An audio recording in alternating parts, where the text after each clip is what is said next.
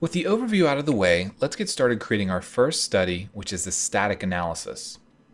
So what we're going to be doing is opening up our piston assembly, and we're going to take a look at setting up a study type, looking at material choices, setting up our constraints, loads, meshing, and also doing a few checks to make sure that we have everything down. So the first thing that we want to do is go into Fusion, and when we open up the piston and crank assembly that's for simulation. Now this is supplied with the course. Now this has been designed completely in Fusion and everything works as is. And what I mean by that is there's a piston, there's a cylinder, they all have mates, everything can move around. So it has all the appropriate motion. And what we want to do is we want to analyze the piston, the connecting rod, and the cylinder in this case. And we're going to take a look at 3 different types of studies before we take a look at some of the advanced studies that are shown in Fusion Ultimate. Now in this first case, what we're going to be doing is we're going to be applying a force, or rather a pressure, to the top of the piston, and we want to analyze the stress and the strain that's on our connecting rod. So to do that, first we want to rotate this to a certain angle. All right, so if we look here, this mate right here shows us the angle that the connecting rod is with the vertical axis. So as we rotate around, you see it's 12 degrees here. As we rotate a bit more, it's 43. Now what we can do is we can right click on that and we can drive the joint.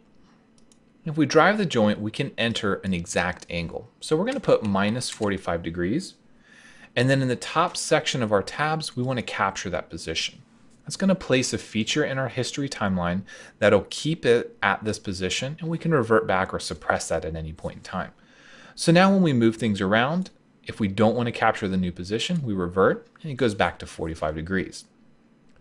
The next thing that I'd like to do is really take a look at this as an entire assembly.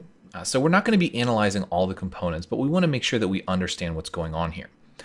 So there is a sort of a dummy piece here that's the crank holder, and that's really just so we have fixed geometry that lets everything float and move and rotate around in space. But what we're looking at here is a simple representation of a single cylinder 4-stroke engine. We're going to be analyzing the force that the piston places on the connecting rod, and to do that we're going to be fixing the lower end of the connecting rod. And then we're also going to end up analyzing some heat properties, whether it's the heat through the piston or heat through the cylinder, and those are going to come in subsequent modules. So in order to get this started, I also want to make a note that I am using Fusion Ultimate, and there are a few things that are different that I will point out as we go.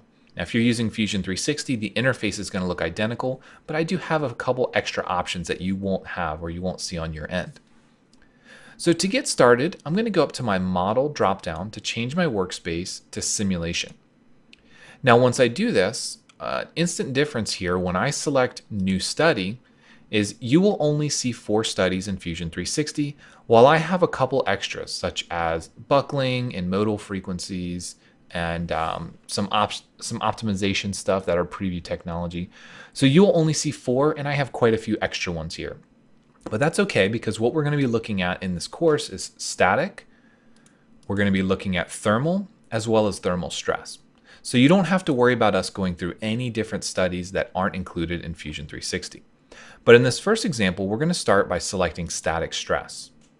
I do also want to make a note here that we have a settings dropdown, and the settings dropdown will allow us to change the name of the study, remove any rigid body modes. We can manipulate some of the default mesh values, and we can also manipulate some of the adaptive mesh refinement.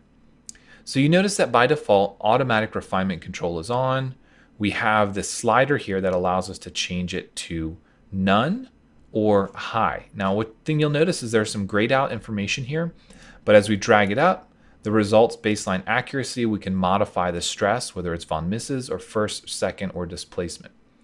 But what this does change is the number of mesh refinements. And what that means is it's going to go through the model several times to sort of refine the mesh in order to get the most accurate results. Now, when it refines the mesh, it's going to look for a convergence. Now, we're not talking about that in this case, but I just want to note what some of these options are, and that these settings are in the general parameters that you can go into and you can modify before you ever start your study. So once we start our static stress, our toolbar looks a little bit different. And that's because depending on what study type you use, the options at the top are going to be different. For instance, when we do our thermals, we're not going to have a constraints option.